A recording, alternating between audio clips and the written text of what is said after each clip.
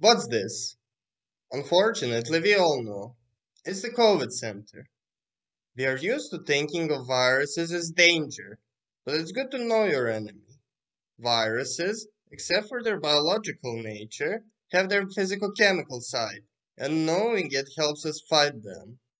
Biological effects of viruses are well documented, but what is less known is the way in which a virus overtakes its host cell metabolism. This mechanism is the subject of biothermodynamics.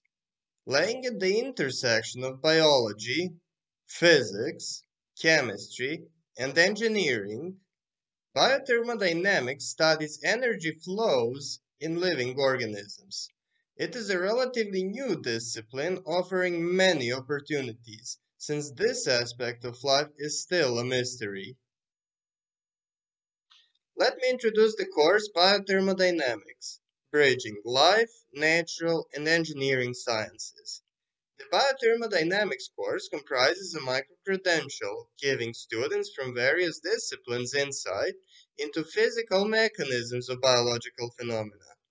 The course is offered to master as well as PhD and senior bachelor students in a wide range of life science, natural science, and engineering disciplines, including biology, agriculture, forestry, soil science, chemistry, biochemistry, food science, physics, biotechnology, as well as chemical, biochemical, and other branches of engineering.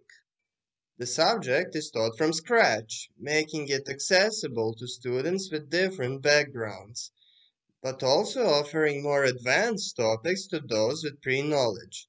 The focus will be on biological interpretations and practical use rather than on mathematical rigor.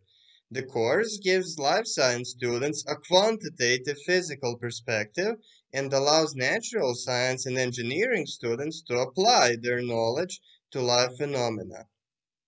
A part of the course will be science communication.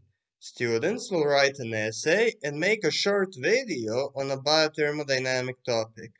The videos will be graded by students from other universities and lecturers. Thus, students will be able to communicate scientific concepts and findings, as well as to understand the perspective of colleagues with different scientific and cultural backgrounds. Here are some of the many applications of biothermodynamics. Microorganisms require a driving force to multiply, both in nature and in bioreactors.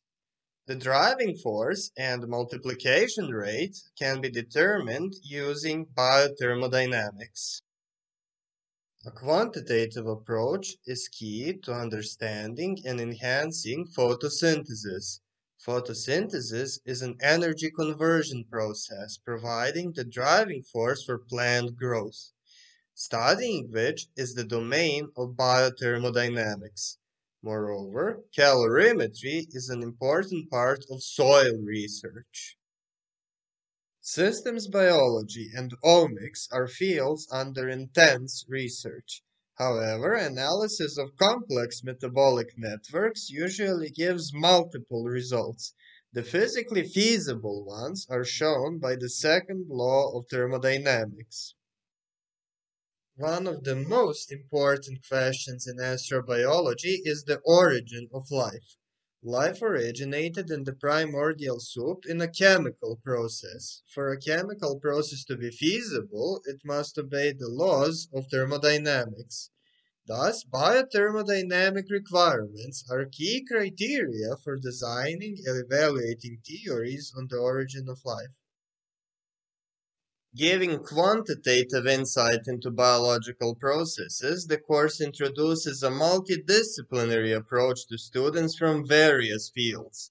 If you choose the course, you will be able to gain a mechanistic perspective of biological systems, describe and predict the outcome of biological processes using simple equations, design and perform calorimetric experiments in life sciences, use the quantitative framework of thermodynamics to solve problems in life sciences. Biothermodynamics, bridging life, natural, and engineering sciences. Taught by Dr. Marko Popovic, Technical University of Munich. Professor Mirjana Minčeva, head of the Professorship of Biothermodynamics at Technical University of Munich. Professor Urs von Stockar, who has been a protagonist in the field for the last 50 years. See you in class.